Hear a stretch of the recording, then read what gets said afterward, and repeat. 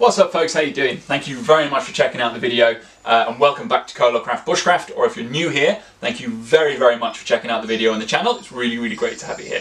My name's Alex and this channel is all about learning and developing bushcraft skills. With that in mind, today actually marks the start of a new playlist that I'm going to start doing.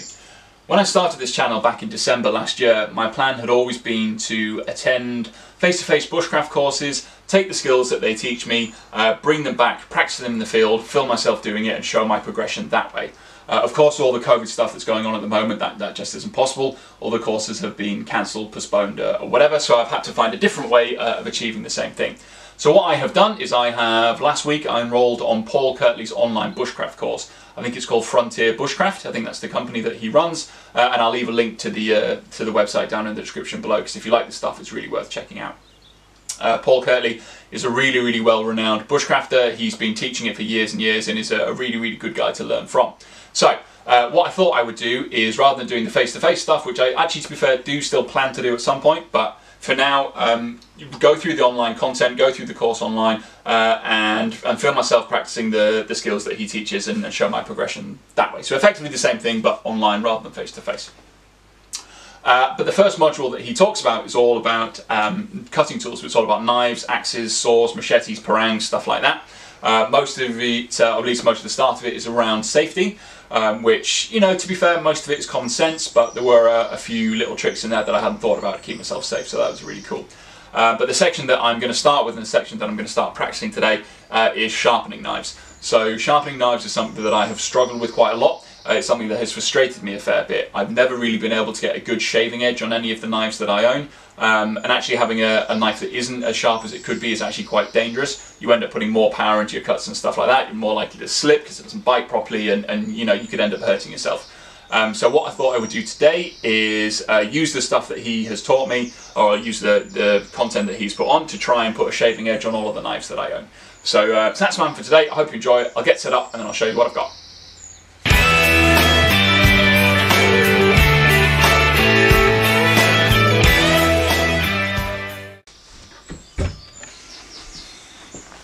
Alright, so when I was first getting into bushcraft and looking at sort of how to sharpen a knife properly, loads and loads of bushcrafters that I saw on YouTube were using something called a Fall Niven DC4, which I have here, which is really cool. It's really small, it's really light. It's got two sides to it. It's got its diamond side there and a ceramic side there, and it's a really great piece of kit. But I have discovered recently, or I think I knew this before, the penny didn't quite drop, but this is more of a field sharpening stone. So it's not something particularly to put the edge on your knife to start with. It's more one to kind of hone it and maintain it and get out any imperfections, if you like, while you're in the field. But to actually put a good shaving edge on your blade to start with, it's much better to use a bench stone.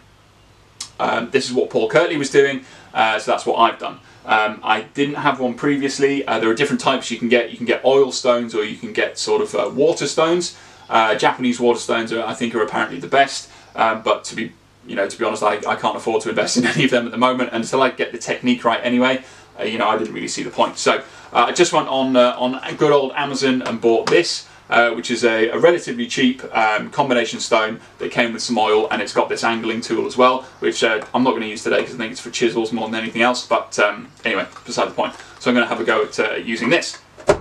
So the knives that I'm going to be attempting to sharpen are my Mora Bushcraft Black. So this is the first kind of proper bushcraft knife that I bought. I really like it, and I'm going to attempt to do this one first, namely because if I muck up the technique too much, this is kind of the least expensive knife that I have. So you know, it doesn't really matter if I ruin it. I don't think I will, but just on the off chance, I'm going to do that one first. The next one I have is my TBS Mark II Boar Bushcraft knife, which I do really like. It's got a bit more weight to it than the Mora, and I do actually like it. But when I put out on Instagram a couple of days ago, I put up a post asking for some advice when it comes to sharpening, because I really didn't know what I was doing, and I got a message saying that actually part of the problem might be the fact that the Boar Bushcraft knife isn't a particularly great knife, and that there were lots of other ones around for a similar kind of price that were a lot better. Now I don't know if that's true, but as I really like this stuff, and as I really like knives, I have bought another one anyway. which I will show you guys as soon as it arrives. It should arrive today or tomorrow, I'm hoping. But anyway, that's beside the point. So I'm still going to try and put a good edge on that one. And the last one that I have is this. Now this, I have to be honest with you, I have absolutely no idea who made it. Oh no, hang on, Wrighton Heffield? I don't know. But anyway, the point with this one is that my father bought this for me when I was 12 or 13. I think this is the first sort of knife that I owned, if you like. So it has a lot of sentimental value to me, and I don't know if you can see this on the camera, but I have unfortunately neglected it a little bit, so there's a fair bit of rust and stuff on the blade. So I really want to clean this up and restore it to its former glory and where it should be. So this actually has a different blade grind to the other two. The other two are Scandinavian grinds. This one is, I'm not entirely sure what this is. It might be a flat grind, it might be a convex grind, I'm not entirely certain. So the technique that I use to sharpen this one will be a little bit different, but I'm just going to have a go with that later on. So yeah, I think the only other thing then to do is to get all my stuff opened up and set up, and then I will show you a little bit of the technique. Alright, I've covered my table in plastic bags and this cloth, just because I don't know how messy this is likely to be. But anyway, so the thing with our combination stone is just like any other, it's got two different grinds to it. It's got a coarse grind on here, which we use first, because that will shave off more metal from the blade, and then we have a finer side to refine the edge, of course, once we're done. So just to give you guys a little bit of context, what I actually want to be able to do with my knife is cut paper. Just if I was to do that across the paper, it should just slice the paper really, really easily. So I just want to do like a kind of before shot to show you how sharp my knife is right now. So what I should be able to do, so you can see it's not actually as blunt as I thought it was, which I'm actually quite impressed by. So let's just go over here. It's actually quite sharp. I'm actually really impressed with that. I didn't think it was this sharp. That's not too bad at all, but you see it does stop eventually, which I don't want. It really should go all the way through. So that's the Mora. I'll just show you the TBS.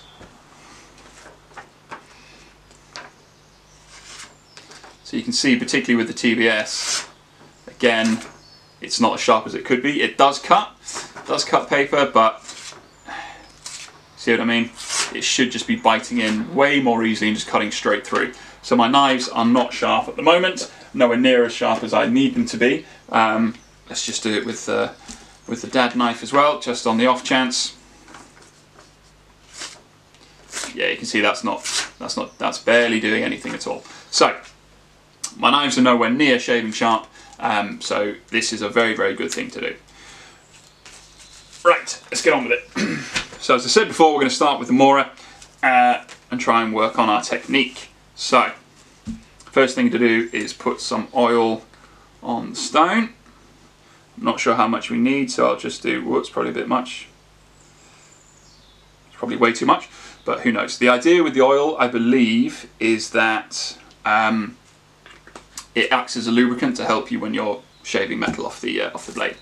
Now, the technique that I have been taught is to put the blade onto the stone and then rock it up so that the bevel, hopefully you can see this, the bevel is the bit that kind of goes in on the middle of the blade there, so that the bevel rests on the block itself, and then applying pressure to the back of the knife, we push forward, across, and then come up at the end. Now this is slipping slightly. I think that's probably because of the angle that I'm at.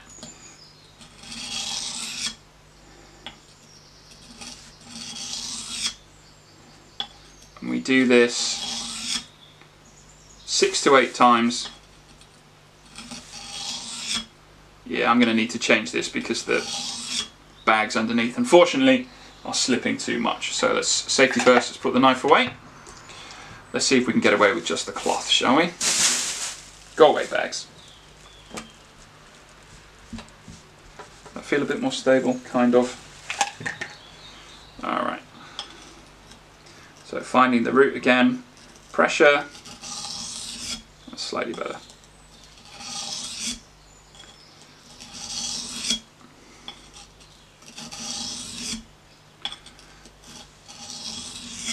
It's still sliding a bit.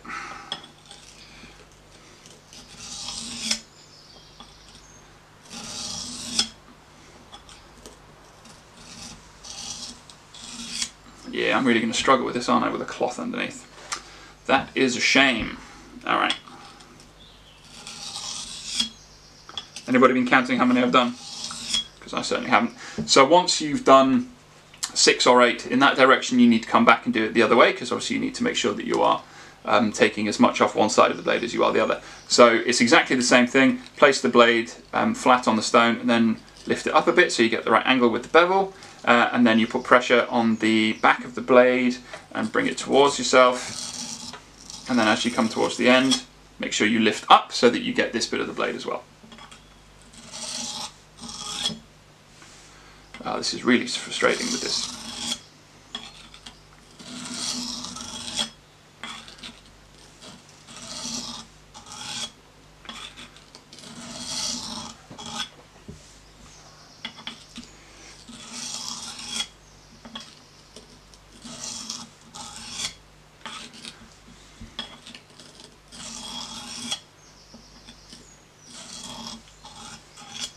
Yeah, I'm going to need to change this, aren't I?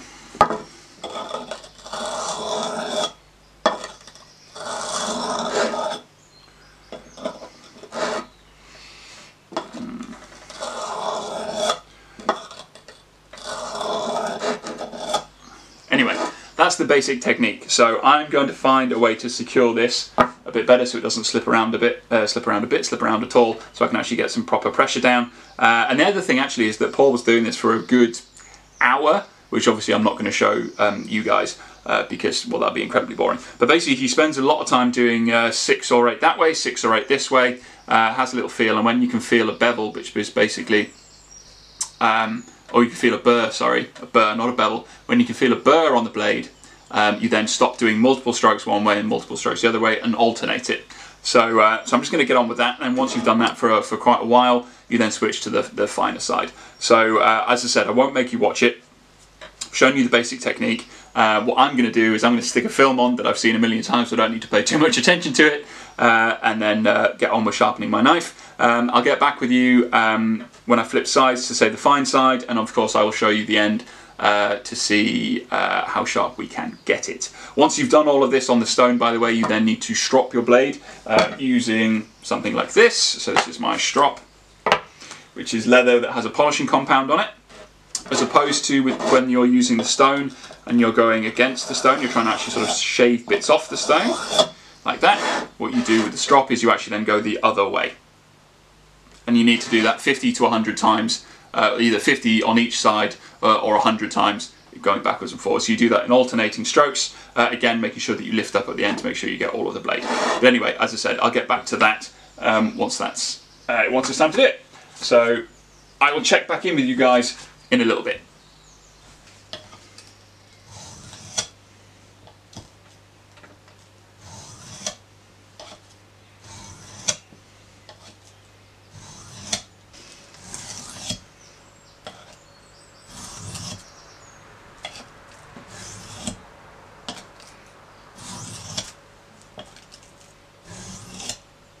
So I've currently spent about 40 minutes on the coarse side of the stone, and as you can see, hopefully, it looks like there's a real difference in the blade, in that the bevel here has had a lot of the black paint scraped away, and it's starting to look rather nice and shiny. You can see actually towards the end here where I haven't done it particularly evenly because there's still some black paint left, and the same here on the other side. I've tried getting this out with the way that I've been sharpening, but I seem to be failing slightly, so I'm not entirely sure what to do. So what I think I'll do is turn the stone over, get onto the fine grain, because I think we're starting to get there. It is starting to catch, which is really cool. We'll get onto the fine grain and do essentially exactly the same process again. Okay. I had to put the block on my my leather notebook here just to stop it moving around. But we'll get some more oil on this bad boy and do the same thing again. So we're starting off with 6 to 8 strokes in one direction and then 6 to 8 in the other, and then once we've been doing that for a while, we'll move to 1 stroke in each direction.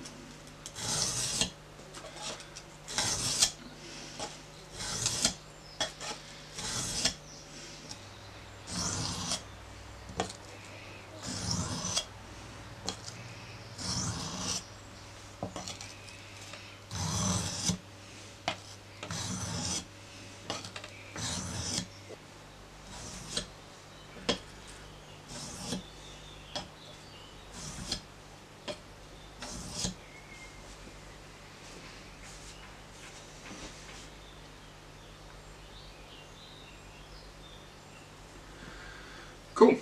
Okay, so I've been going for on the fine grain for quite a while now.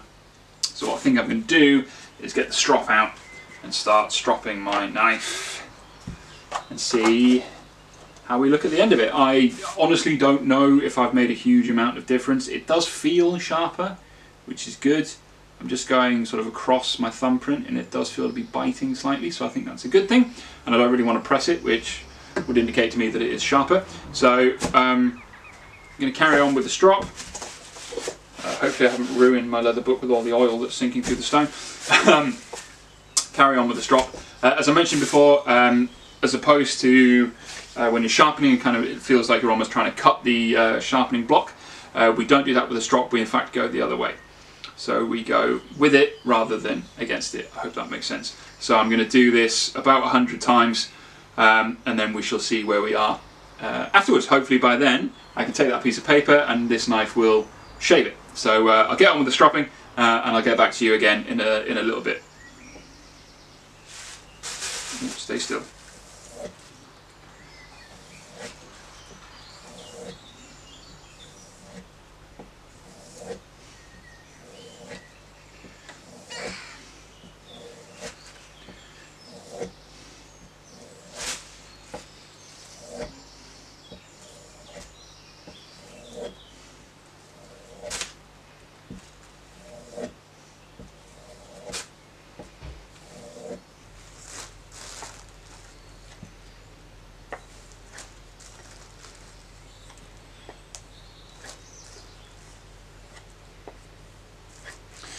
I think I'm just about done stropping. I must have done 100, 120 odd passes, I think.